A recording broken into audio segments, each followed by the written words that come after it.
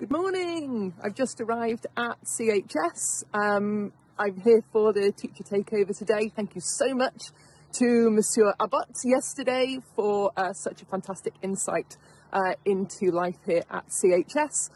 So I'm going to wander into school now, go and get myself set up for the day and take you through my day today. See you all later. I've just arrived in the staff room. I'm going to check my pigeonhole and I've got my two HPQ students, full HPQs here. So going to get those marked at some point. And then we've got the moderation of that next week.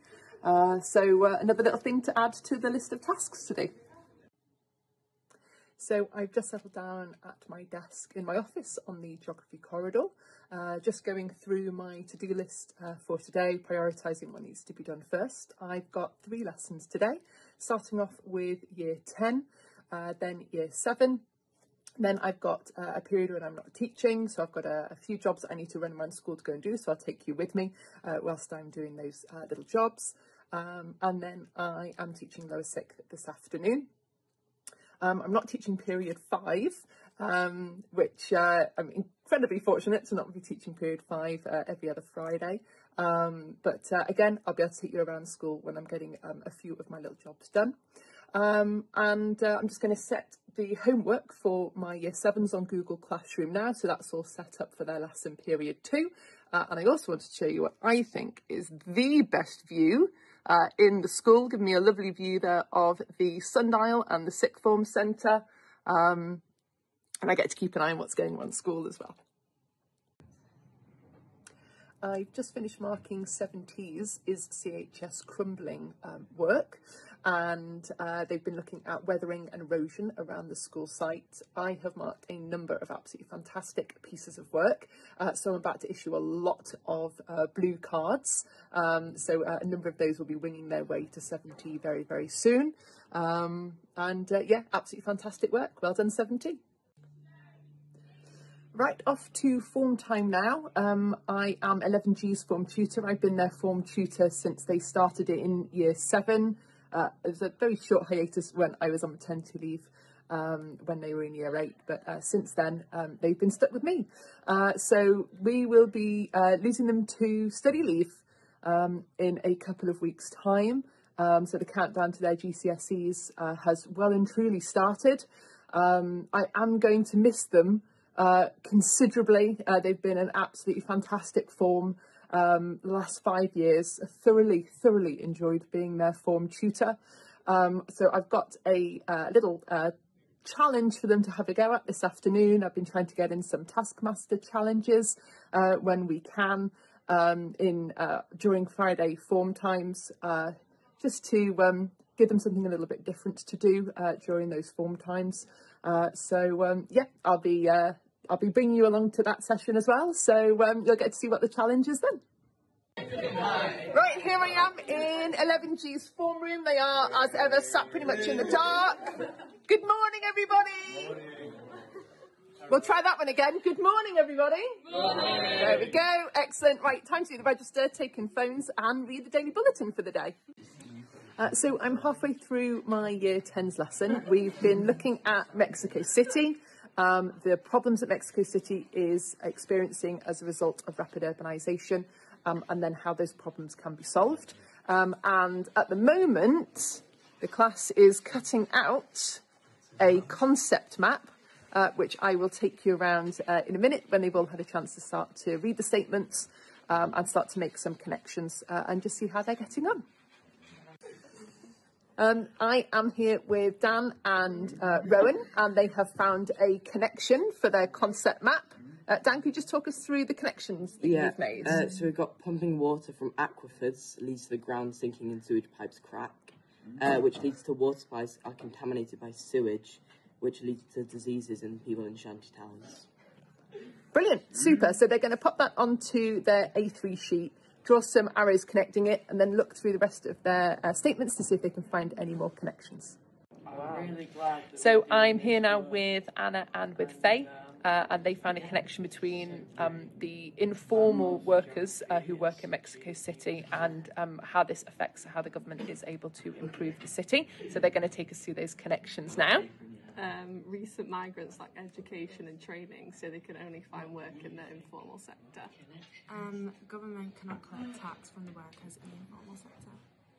The government lacks the money to make the improvements needed.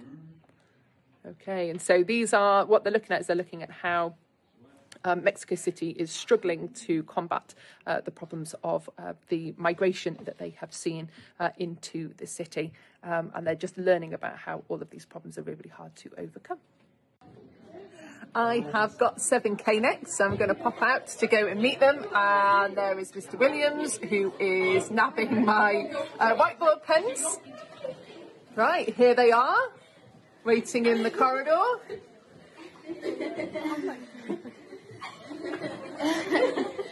They're a giggly lot. No, wave to Instagram, everybody. Right, I'm going to get them. I feel like we're short of a few boys. Yeah. Yes, we are. Toby's not Is this it? Is this the class? We have to they're always really We've got a few more stragglers turning up. I'm going to go in and get them settled, and then you can join us a little bit later on to see what work they're going to be doing. Okay, so 7K are now all here. We've got the boys have joined us as well. They're delighted to learn that it is homework night tonight, so they've got their planners out on their desk ready to write their homework down. And we're going to start off with a little bit of a recap of drainage basins, which is what we did in our last lesson, which was before the Easter holiday. So let's see what they can remember. Are you confident, guys, that you can remember everything? No. Right, sit down, please, everybody. Thank you. So 7K have just been learning about meanders, bends in the river. And I'm just about, they've written down their homework. So they are going to be using Google Earth to find some meander bends, some oxbow lakes and some waterfalls. And I'm just about to announce to them that they're going to do a Kahoot. That's the pretty standard response whenever we set a Kahoot. So they're going to get their devices out now, and then they're going to have a go at that. They're laughing at me because I keep taking photos instead of recording videos. So they are just all logging in. It's the quiet before the storm when it comes to a Kahoot. They are focused, they are poised, ready to start answering some questions. So we're going to get going. Charles at the top of the leaderboard, fantastic. So they are identifying the landform shown here. Fingers crossed they all get this one right. Just waiting for a few more answers. Fantastic. That is everybody getting that one right. They all correctly identified that as a waterfall. We've got Priya up at the top of our leaderboard.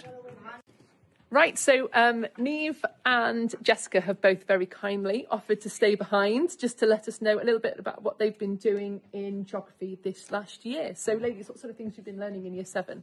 We've been learning about how to read maps. We did like this project on what shapes our identity.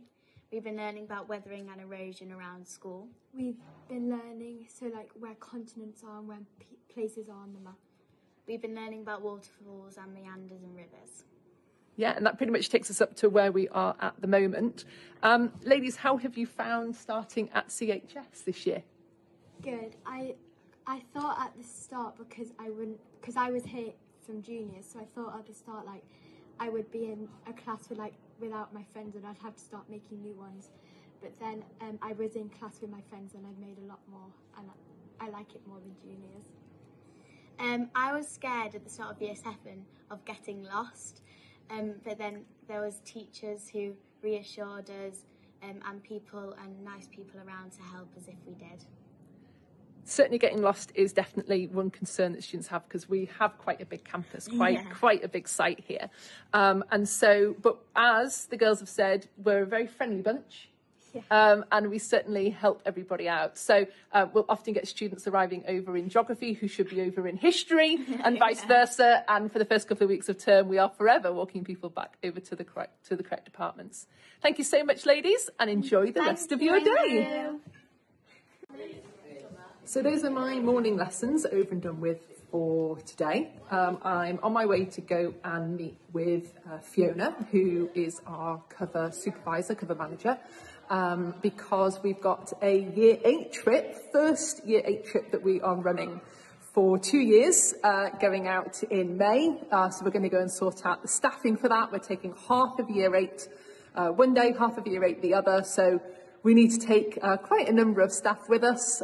They will be walking from Mam Nick car park up to Mam Tor, if any of you know it, and then down into Castleton, where they're going to be conducting some field work whilst they're down there as part of their tourism topic that they're studying at the moment. So I will walk down to go see Fiona now, and you can join us there.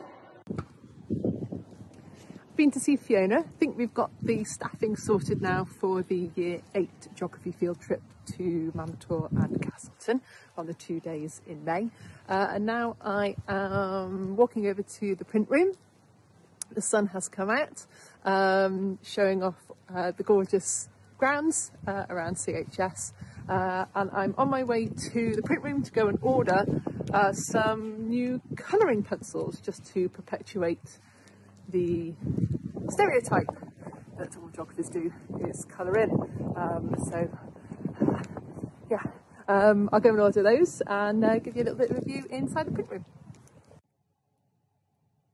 I'm back in my office. I've ordered those all essential colouring pencils, and I am about to complete a trip approval form for our year 10's fieldwork trip to Edale, which will be taking place after the half-term holiday. They're going to go and undertake their river field work, measuring different variables of the river.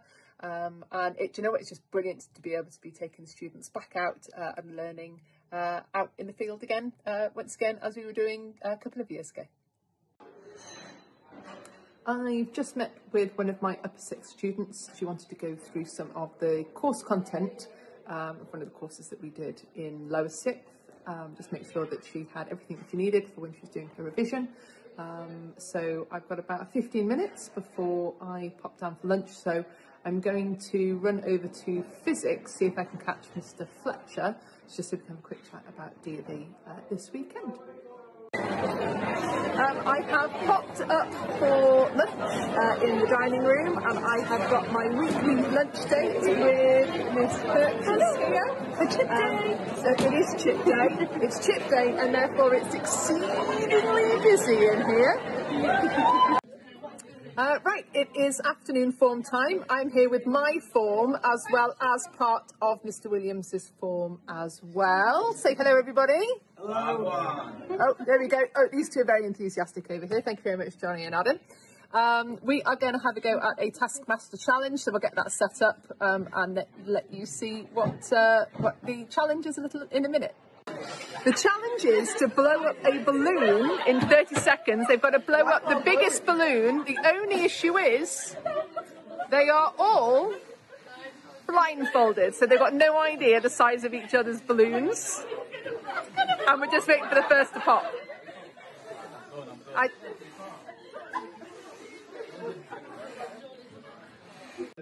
Right, I am here with my lower 6th class, and here they are.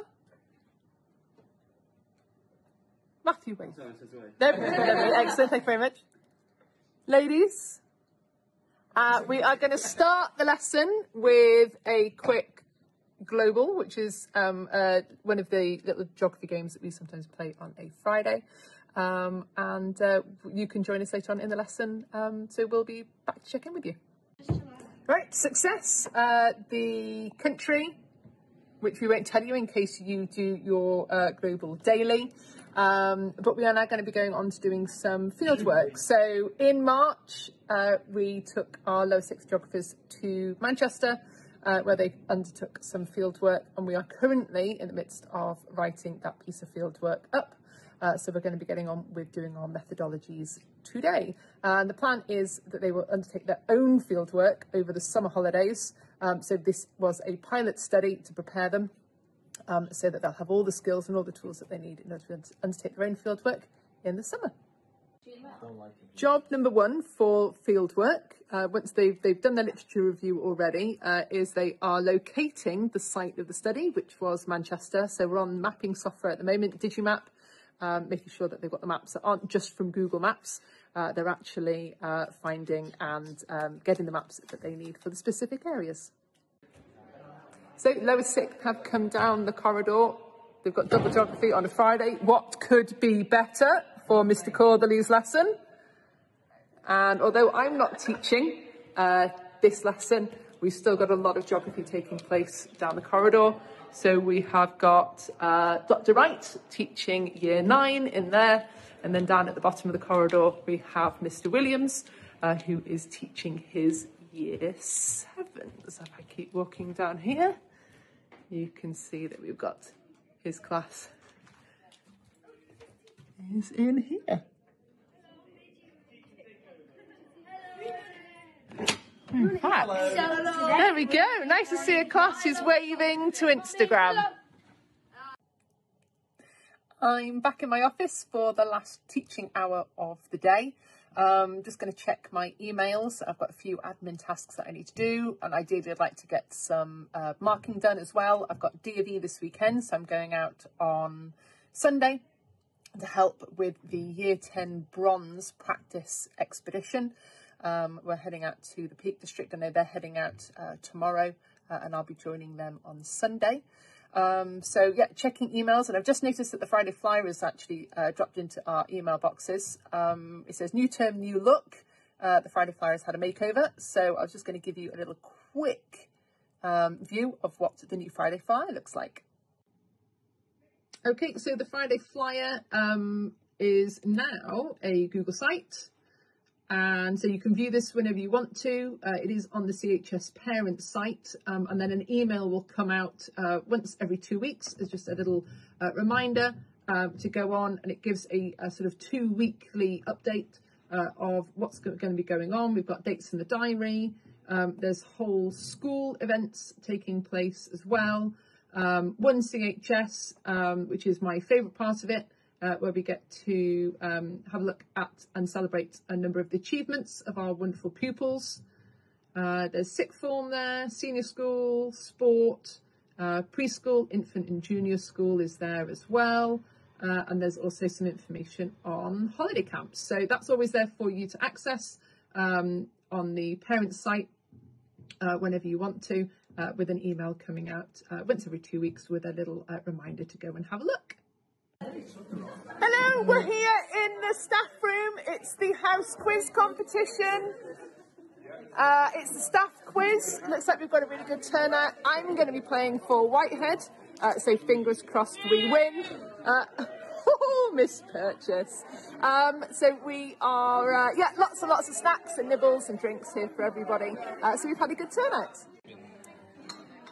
The quiz is just finished, very respectable 3rd place for the team that I was in, Physics et al. And a massive, massive thank you to our heads of house. We've got Mrs Vernon, we've got Mrs Patrick, we've got Mrs Metcalf, and we've also got Miss Lawson there as well. Absolutely fantastic quiz. Lovely way to end our first week back. So that's it. It is the end of the week. I'm heading off home. The sun has come out for the evening. Looks like it's here to stay. Fingers crossed it is here to stay for the weekend as well, especially for our Year 10 Bronze D of E's. I hope that they have a fantastic weekend of walking and camping and cooking on their stoves as well. And I hope that their navigation goes really, really well. Thank you so much for joining me and sticking with me today as I give you a little bit of a glimpse into my day here at CHS. I am handing over to Mr Groves, who will be taking over on Monday. He has an unbelievable energy, just what we all need on a Monday morning. So hope that you are able to follow him along on Monday as well.